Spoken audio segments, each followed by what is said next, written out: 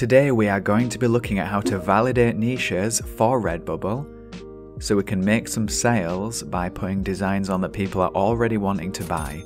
So we're going to look at the niches, figure out what's going to sell using a formula that I'm going to give you, and I'm going to go through it slowly.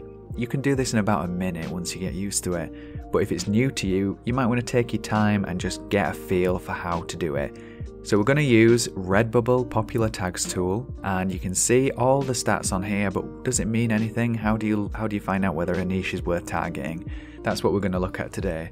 So we're going to sort by popularity, the change in popularity over the last week, and a lot of the stuff at the top will be copyright. You'll just have to look down to find a phrase that isn't copyright, and which is when you'll get to this.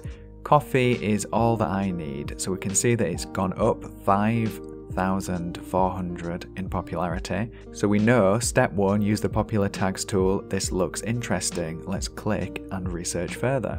The first thing we'll be looking at is the results on Redbubble. So we've got 1,400, that's very low, that's great. We need low results, so low competition, and high demand, ideally. However, just because there is high competition doesn't mean we can't compete, which is why we need to look at number 2, which is the quality of the results. So forget most relevant, let's organise by best selling. So the top selling designs about coffee, or coffee is all that I need, are text-based, so very easy to compete against. That's fine, nice and easy. Now what we're going to do is just take this same term and have a look on a different website. So I'm going to choose to go on Etsy. Let's just get Etsy open. So we're going to find out whether there's demand using other websites to validate that. Because if customers are buying something on one site, they're likely going to be buying it on another site as well. Not always, but most of the time. So first thing you need to know about Etsy if you are using this is that the top results you see here is an ad. So people are paying for these to be at the top. So we're going to scroll past that because that is skewing the results a little bit, and we're going to throw us off. So we've got coffee. All I need is coffee and my dog. Coffee and weed. Great. Now I'm going to have to declare drug references in my video. All I need is coffee and mascara, coffee and scissors, coffee and my dog. So you can see a theme here, can't you? Coffee plus blank equals sales. So all we need to do is find that blank. What I'm also going to do is just look on Merch Informer, and it shows you what's selling right now on Amazon. And you can see the most top selling one is mom designs. The reason being is because it's Mother's Day. So we're going to put coffee in just to see what there is. Obviously coffee and mom will be popular because mom designs are popular. Probably be a mom result in there, I would imagine. Yep, I recognise this shirt from the text-based designs video that I did.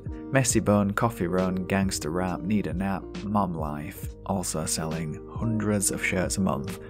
Coffee and a dragon, coffee Spanish, coffee and my cat, dragon again, mom life again. Okay, and what we can also do on Merch Informer, if you have access to this, if not, don't worry, but if you do, there's a tools section down here and they've got a merch calendar. And that merch calendar tells you what is going on.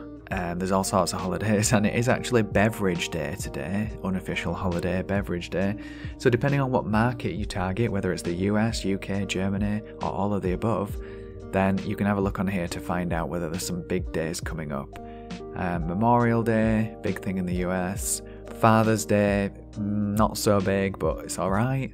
Independence Day, definitely big. All these seasonal trends that you can target. Ideally we'll get something that is evergreen and will sell all year round, but if you want to target a trend, certainly a good way to make a lot of money. Some people think it's a bit of a waste of time targeting trends because they only sell once a year, but damn do they sell when they sell. You can make a whole year's worth of sales of evergreen niches within like a week with trends.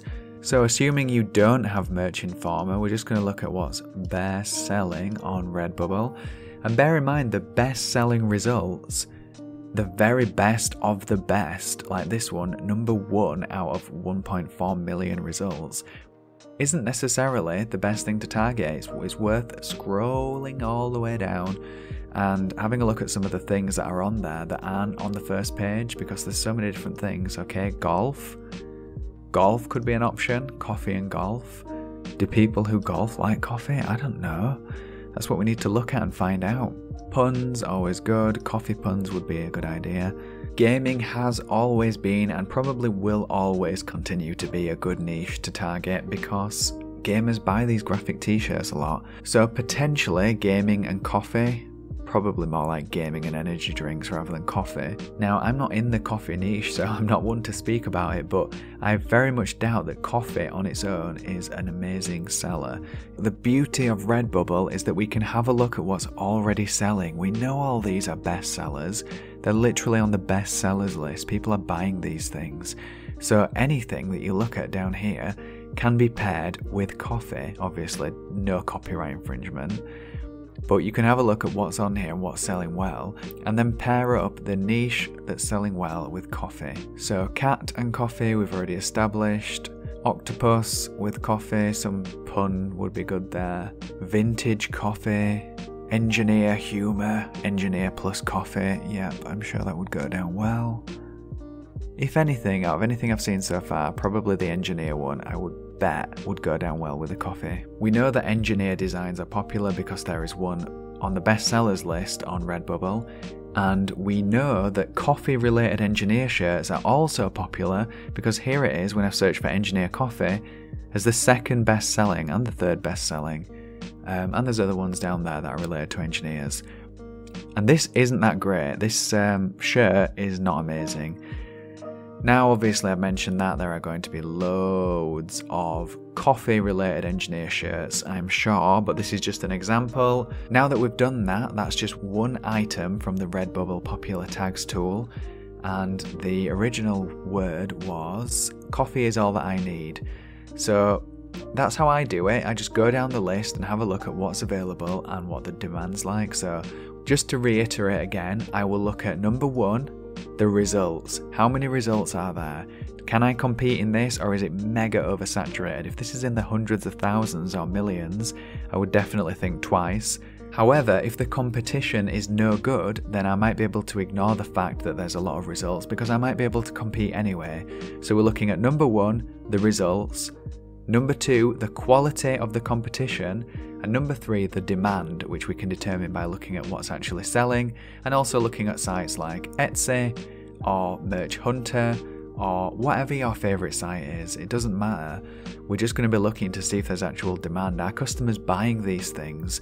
If they are, let's try and mix in some other niches which will make it unique and attractive to our target demographic, and then we should be able to make some sales and get that passive income.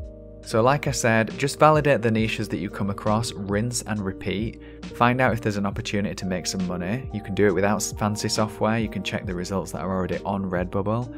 How many designs are there? Are they good quality? Can you do better? Are the tags bad? Just because there's a lot of results doesn't mean you can't compete. And this took a while because I was going through it really slowly. So once you get the hang of this, you can do it in less than a minute. Have a look at a design. Will it sell? Is there competition? Is there demand? Can you compete? What will you pair it with and make it? The most important part is going for it. Once you've done that analysis, don't think about it forever. Just do it. Make something, put it out there and see what happens, and then move on to the next thing. Don't obsess over it. Don't get your hopes and dreams pinned on this one shirt. You've done everything you can do. Put it out there and move on to the next thing. If we're happy with it, we will compete in that niche and we will make some money. Thank you to everyone in Passive Ethics, especially these bosses. If you're not sure what Passive Ethics is, look in the description, there's a link and we're going to donate some more money just about now. I hope you found that helpful. If you did, smash that like button and watch these videos next because they are algorithm generated, and that means YouTube knows. YouTube knows what you want. They wouldn't recommend something if you weren't going to love it.